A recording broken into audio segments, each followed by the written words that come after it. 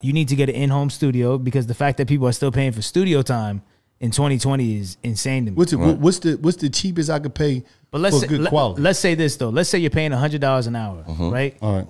After 30 hours, which is not that much studio time. Let's call it 30 fucking 1 hour sessions. You feel me? You've already spent money that could have got you the same studio setup that I had at my boy's house that I did my whole career on. How much did it cost? Probably $2,500, $3,000.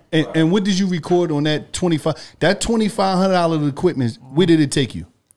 So that was, and just to like be fully transparent, that was the Baby Bottle Blue mic, which was like $500, $600.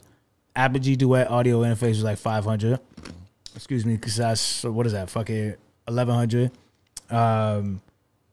What's it called? Speakers.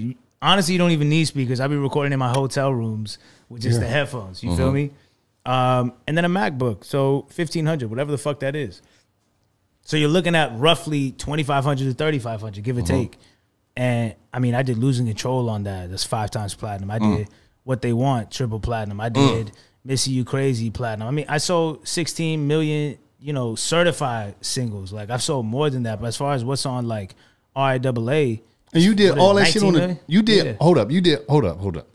You sold 16 million. More than that. I'm lowballing. All right, but just lowball. And you got 13 million, and you got 13 million monthly listeners on Spotify. But you sold 16 million singles on off of recording on a $2,500 setup recording. In an unfinished basement where you gotta wait for the pipes to stop running to record in between. Yeah, but that's the thing, it's like, and for a while, the shit sucked. I'll be the first. I always tell people, like, my first shit, like, I put out 11 mixtapes. Trash. Like, the first 8, trash. Just quality-wise, they weren't there. And it's like, you know, when I go look back, I'm like, okay, I can see why this didn't work. Right.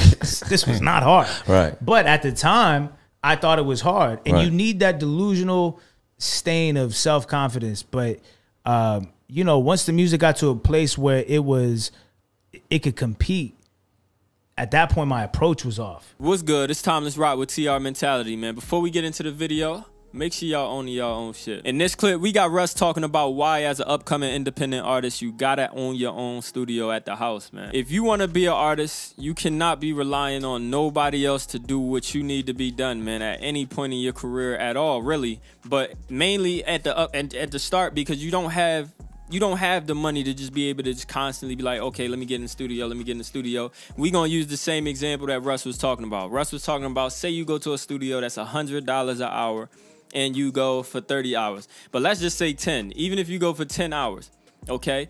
You got $100 for 10 hours. That's $1,000. With that $1,000, you could definitely get a microphone and you could definitely get an interface. This is the Baby Bottle Blue microphone that Russ was talking about in the video. And you could get that out the way. And then you go ahead and get you a computer, which, like he said, he spent about $2,500 to about $3,500.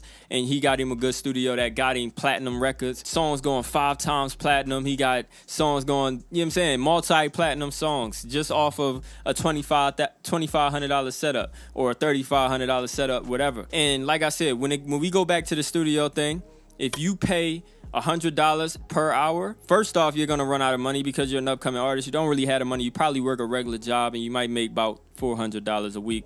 However many hours you work, if you part-time, you're gonna make even less than that. So then boom, you go to the studio about a couple times a week, maybe.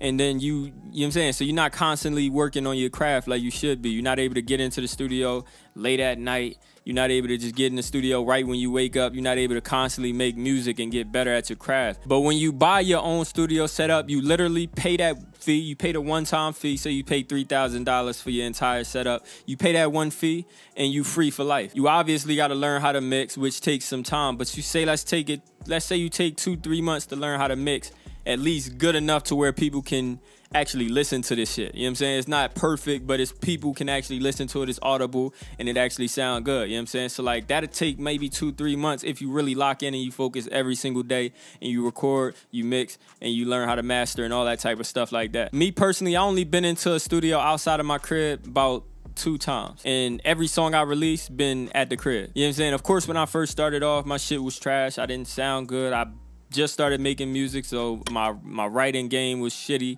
And I didn't have money to go to a studio. When I first started, I was like, okay, let me get a studio, because that's all I thought about was let me go to a studio. I found out how much it costs per hour, and I was like, okay, I don't have that. Let me get the fuck out of there. I'm fucked up in the pockets. I can't do that. And so then the next option was, okay, well, how can I get a microphone at the house and go ahead and set up and record myself? I didn't know shit about interfaces. I didn't know shit about none of that shit. I didn't know. I'd never seen nobody record. I never seen nobody mix. I didn't even know what mixing was. One of my friends that one day hit me up like, yo, Logic Pro, you can mix your song. And I didn't know what the fuck mixing even meant. I knew what editing videos was, which obviously mixing is, in a sense, the same type of touch that you would do for videos. Obviously, it's different, but you know what I'm talking about. It's the process of basically editing the song. And then over time, I just got piece and piece, gaining more knowledge, and just ended up getting better and better and better, and I'm the artist I am today. If you're an artist and you don't have your own home studio, leave a comment down below and tell me why you don't have your own home studio. What's stopping you from going ahead and getting started today and becoming fully self-sufficient? Let me know down in the comment section. And all my artists that already do mix and master and record themselves at home, let me know what your experience has been like. Let me know how long you've been doing it. And hey, man, we go ahead and have a conversation about it, man. If you're new to the channel, make sure you go ahead and subscribe and also like the video, man. I'm out of here. When you pop, they gon' act like they all know you. I ain't had nobody in my pictures, that ain't coming with us. When you pop, then they gon' act like they ain't hold you down when they think it's beneficial. Best believe that I was down bad on my dick, it turned me numb.